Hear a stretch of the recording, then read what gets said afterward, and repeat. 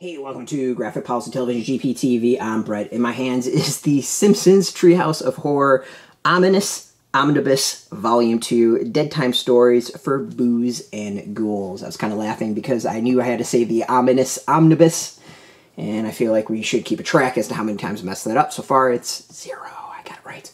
I am a Simpsons fan. I've watched every single episode. I've probably seen most episodes multiple times. And obviously a yearly tradition is the Treehouse of Horror, giving us a series of shorts all kind of trying to scare us and celebrate the Halloween season. Some are good, some are bad, and there are absolutely some classic ones that hold up to this day.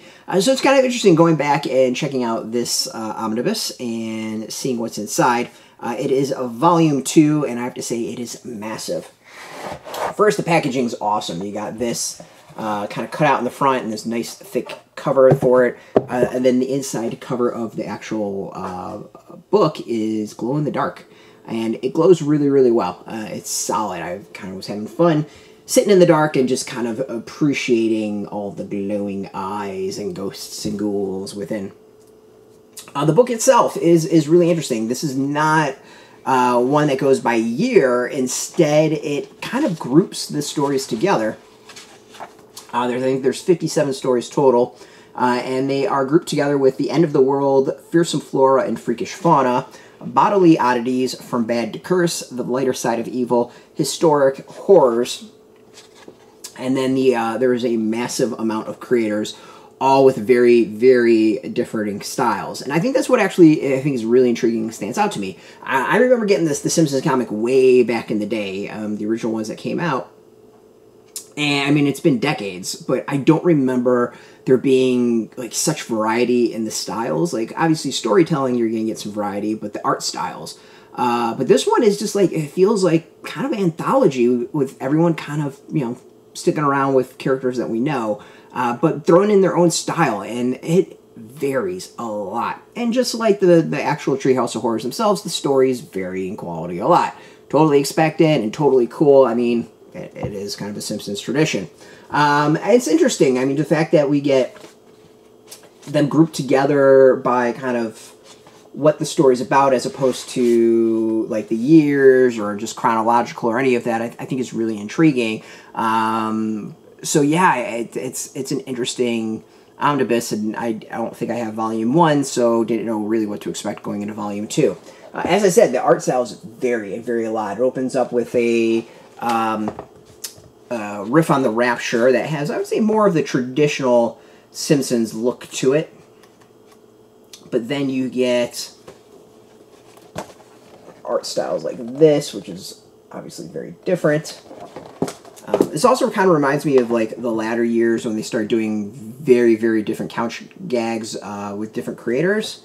So to me, was cool. I really liked seeing that with the different art styles. And there we get slightly vary art style as well. Oh yeah, now this one will absolutely stand out. We got the Simpsons dealing with Cthulhu. In the back, it's got a list of the creators, and we'll have it on Facebook and YouTube and our site. More of a manga-ish style.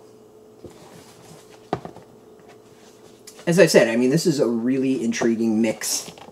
I love this. I absolutely love that page for some reason. Just the old school art with Homer sticking out is just such a great piece of art.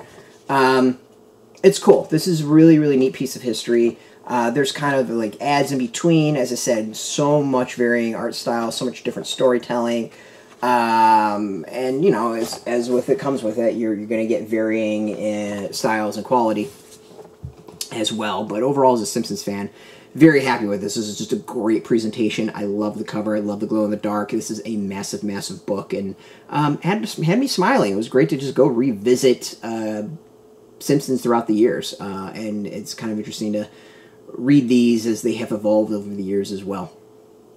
You can go get this. This is out now in shops. We got a link beneath our video. Put in your zip code. Tell the comic shop is near you. No shop, no problem. We have some links where you can purchase your own.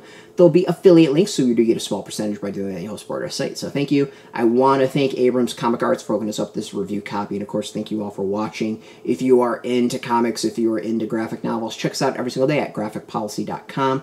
We're on Twitter, Facebook, YouTube, Tumblr, Instagram, TikTok, Mastodon, Threads, Blue Sky, all at Graphic Policy, keeping it nice and consistent. Until next time, keep reading those comics, and dope!